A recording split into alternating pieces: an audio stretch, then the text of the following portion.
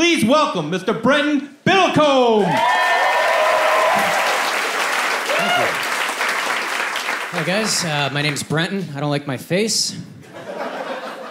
Right, I got this lesbian Jimmy Neutron thing going on. It's not good. And I'm a short guy. And let me tell you something. It's not fun being a short guy in 2019 because we are literally the last group of people you can just openly make fun of and nobody cares. No one cares.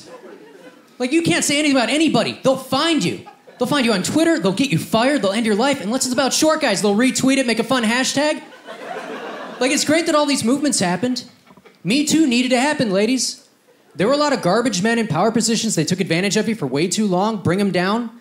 But what nobody's talking about is how women have been equally psychologically evil to short men for centuries. And if you don't believe me, as an experiment right now, pull out your phone. Download any dating app. Pretend to be a short guy. Strap the fuck in. You women are ruthless.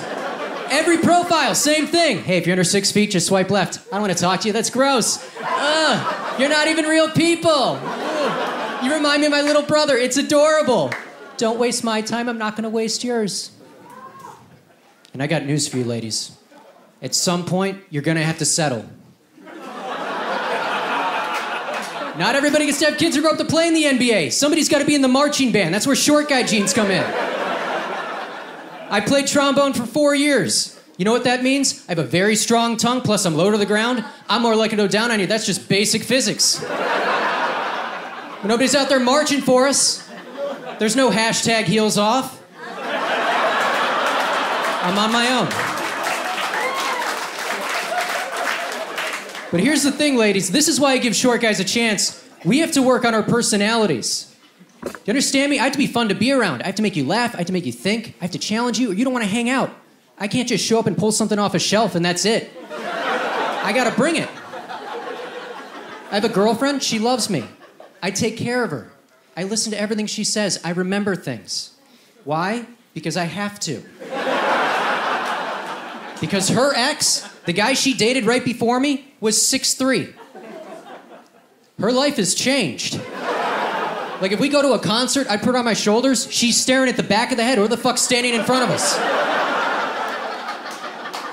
If she wants to Netflix and chill, put on my oversized sweatshirt, it fits her.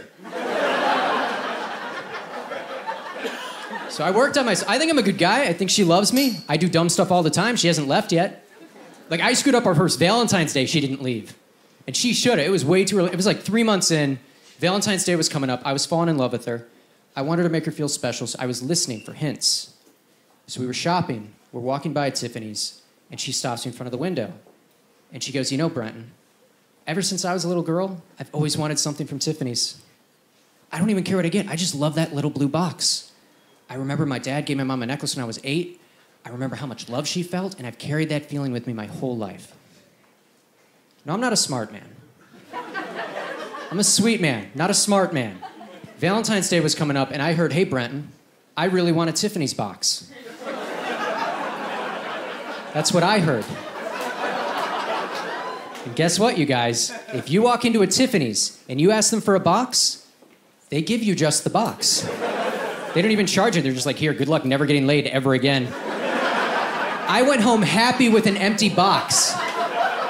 I wrapped it. I swear to God, my biggest regret after I wrapped it was, oh, I should have gotten her a second box to put her box in because that reveal is going to be crazy.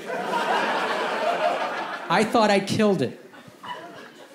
I don't know if you've ever ruined someone's childhood dreams before, but they go through the stages of grief like someone in their family died. She opened it. She was going, what is this? Like, did it fall out? I know you're a comic. Is this a joke? It's not funny. And I was like, no, I got you the box, just like you said. She got confused. She was angry. She started crying at one point. But this is how I know she's my soulmate. She started laughing at me, and she kept the box. She's had it for over 4 years now. She keeps that box on her vanity. The vanity is on my side of the bed. I sleep on my right side. That box is eye level. Last thing I see at night, first thing I see in the morning. But now when I screw up, she's just like, hey, Brenton, that's not a big deal. Let's just take that mistake. Let's put it in the box, because there's plenty of fucking room. Thank you, guys.